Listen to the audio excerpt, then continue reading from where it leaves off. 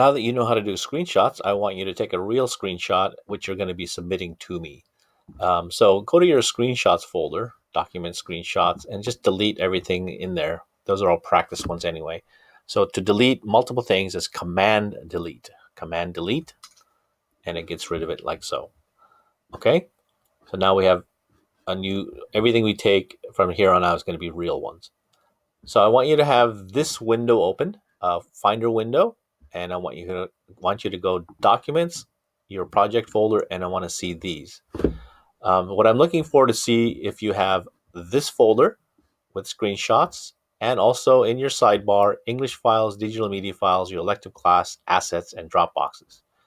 So let's take a screenshot of just that portion. Command-Shift-4. Click and drag a box around just that part so we see that. All right. And then go to your screenshots folder and eventually it'll show up. Just give it a moment.